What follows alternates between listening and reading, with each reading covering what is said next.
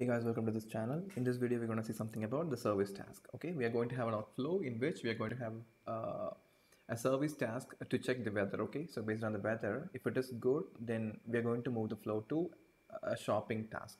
So if the weather is bad, then we are going to move the flow to play indoor games task. And then termination. So inside the service task, we are going to use Groovy Script to pass the response. Okay. So here I have developed a simple API to get the weather. Okay. It's a dummy API. So this is API. So here I have hard-coded the value as bad. The weather is bad. So if I go and test it in the Postman tool, so I'll be getting the value like weather is bad. Okay. I can change the value here if I want to make it as good. I'm changing it as good and I'm restarting it.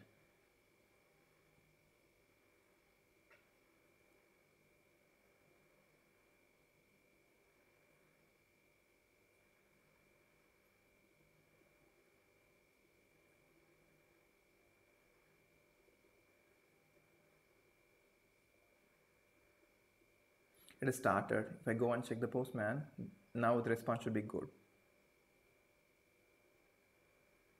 Okay, it is good. Okay, let's get into the workflow. So here we're having start event and weather check and then a gateway. So based on the response from this task, so it'll be moved to play indoor games or shopping. So if you look, this is a normal task. So here, like normal tasks, if I click on this icon, I'll be getting the service task. Okay, that's how I've done it. So in this task, what you have to do is like we need to choose this connector in this implementation drop down, and then we need to go to the connector section. Here we need to give connector ID as HTTP connector, and then we are having input parameters and output parameters. So inside the input parameters, we need to give URL and the method. So URL is nothing but like it is a URI. Okay, so in the Postman tool, we have tried something, right? So this is the URI. I have given it here. Okay, so and then the method is get. Like here I have given it as a get, right? So that is a method. So I have given it as get. Okay, I've created two variables as input parameters. One is URL and method. So in URL I have given the URI, and in the method I have given the method. So and we are having output parameters inside. So the purpose of output parameters is like we need one variable, right? So to store the response value. So that is it. So I have a variable called weather. So from this API I'll be getting response like bad or good. So I need to store it in here. So to pass it, since it is a JSON, we need to pass it, right? So for that I'm using Groovy Script. So this is how the Groovy Script look like. So this is a Groovy Script. So here I am taking the value of the weather. So in this task, this API will get invoked and we'll get a response. If it is good, it'll go to shopping. If it is bad, it'll go to play indoor games. That's how it's going to work. Okay. Let's save and deploy. Now I'm going to the cockpit.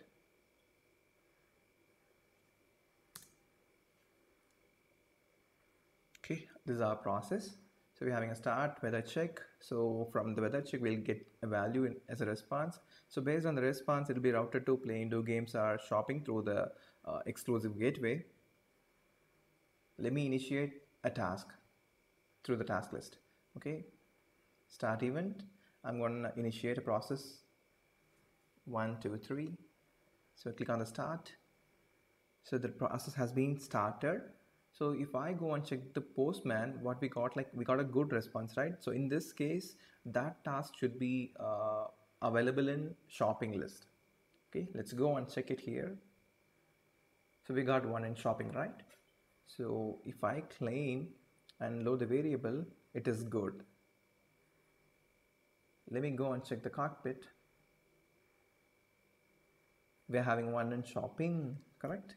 Now let me execute one with a bad response. For that I need to change the value here in the API. So I'm making it as bad. Saved it and I'm executing it again.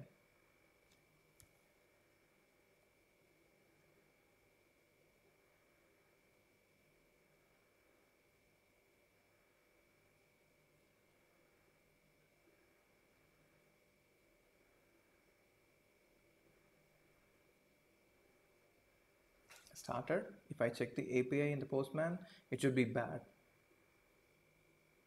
Okay, we got a bad response. I'm going to initiate a new one here.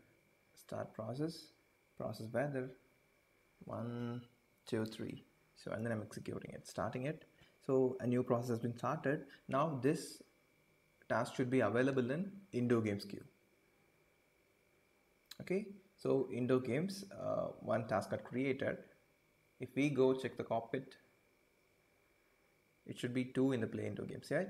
We got 2 in the play indoor games. Okay, so when we use the service task, there won't be any human intervention. It is purely based on the API response. Okay, if we get some response, then this gateway will route it based on the value which we got in the response. So in this case, we got a response from the API. Like one time we got a good response, so that task flowed to shopping, and then we got a bad response, so then that particular task got moved to the indoor games.